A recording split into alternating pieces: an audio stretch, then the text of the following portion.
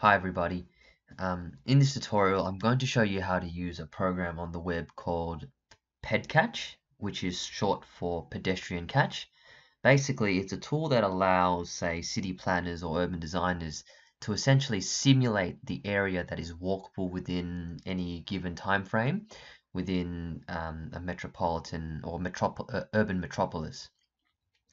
The website, which I'll put in the link below, it is pedcatch.com, and it's developed by Dr. Marcus White of Swinburne University, and it's a really useful tool whereby if let's just say I'm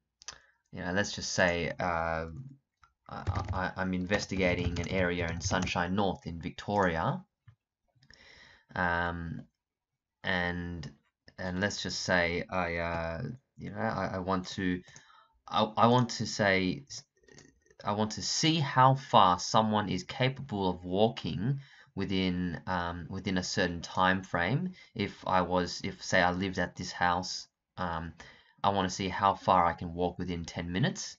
So this yellow icon here represents the starting person, which you can click and hold and move around. And if let's just say you live at this house and you wanted to see what the walkability catchment is like, you drop that person here, and then you'd consider this command, this command table up here, whereby you set the speed, the speed in which you want this figure to move. Now usually the average person walks at 1.3 meters per second, hence that's the reason why that speed is set at default.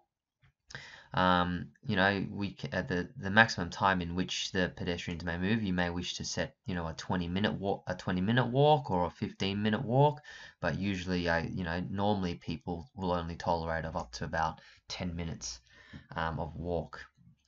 The gradient shows basically is basically the steepness of each one of these footpaths, which have been automatically generated. You can set your person, you can set the little counter here to be able to either avoid certain steepnesses or walk past, avoid certain footpaths that are above a certain gradient, just to try and make it as realistic as possible. Look, in this particular tutorial, I'm just going to uncheck this because I just want to show what this tool is capable of.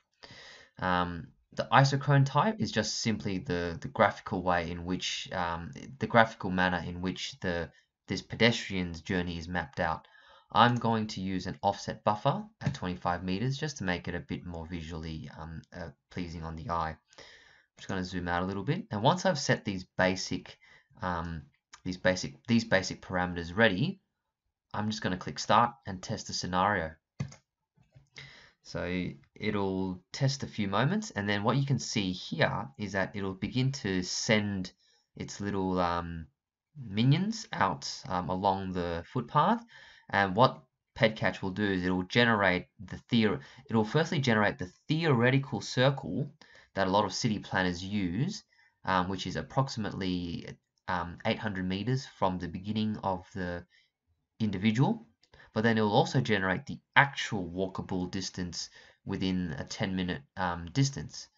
So you can see that even though theoretically you can cover this area in a conventional 10-minute circle, in reality people can actually only walk based on what we can see in this isochrone here. So in other words, the area that is contained within this circle actually isn't theoretically walkable. So that's basically why those two are mapped there, just to show users the difference in area covered. So that's one particular feature of PedCatch.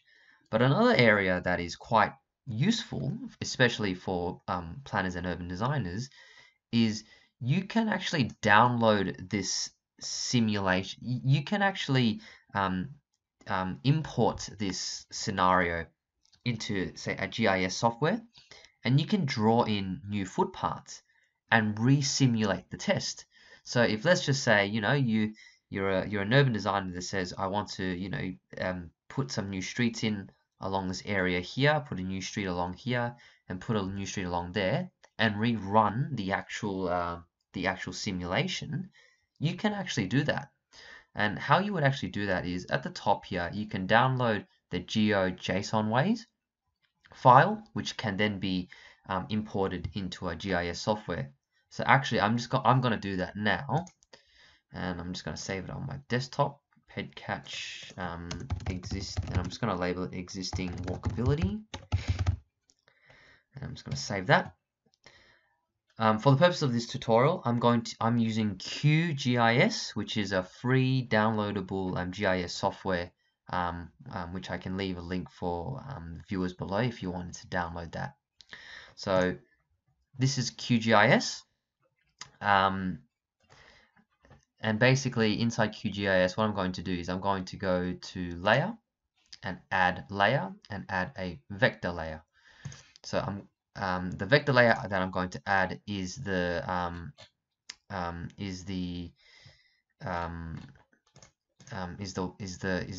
Pedcatch that I downloaded just before, which is just this one here on my desktop. So I'm going to click that and go open, and then I'm going to go add, and I'm going to close that. So you can see that now in the background, the street network has now been added in.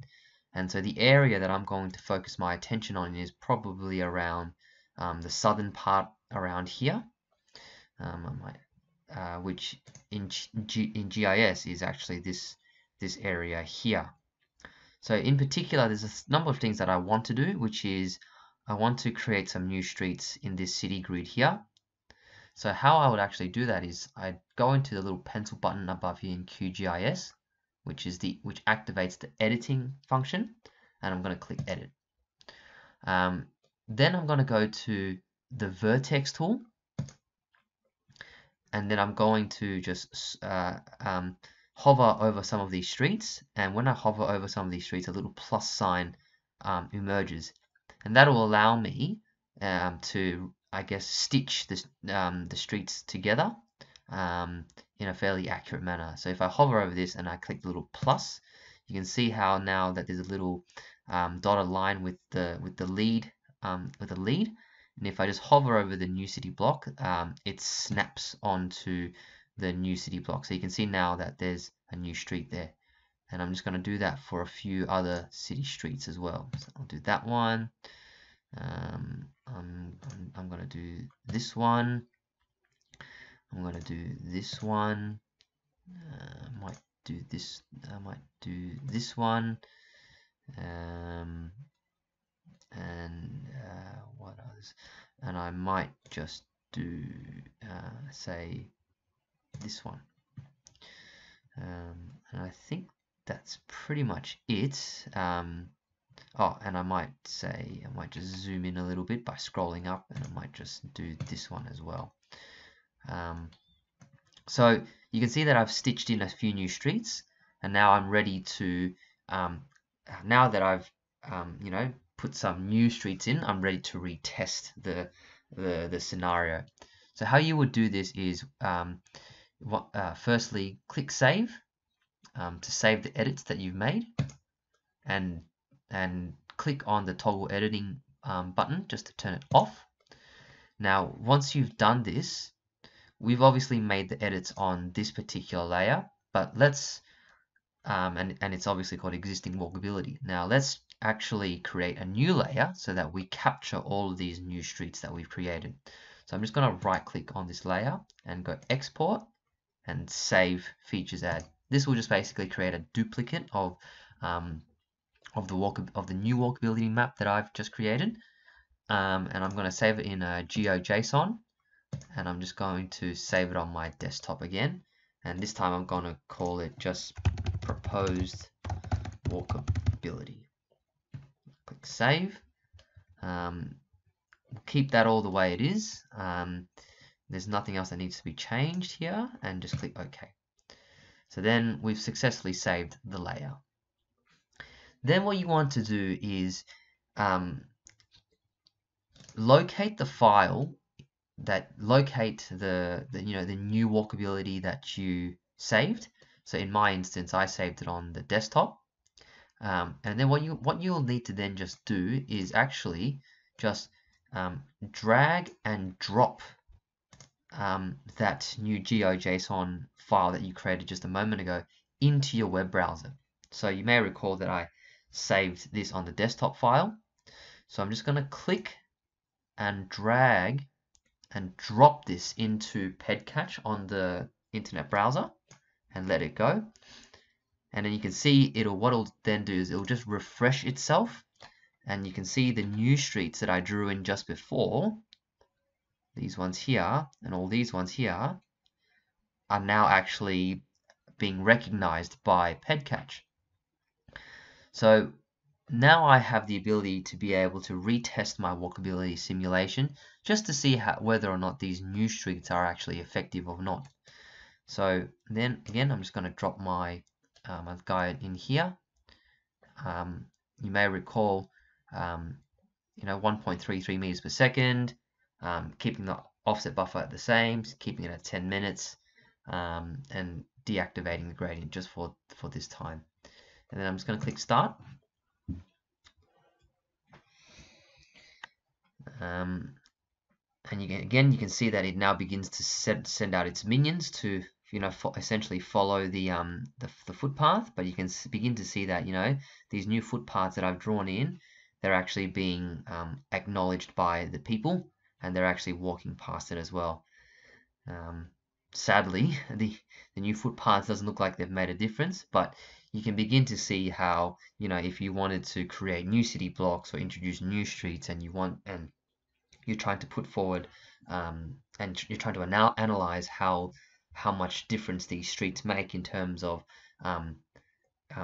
walkability for pedestrians, this is a really, really useful tool that will enable you to draw your own streets in, test the walkability, and do that analysis. And that's it. Thanks everyone.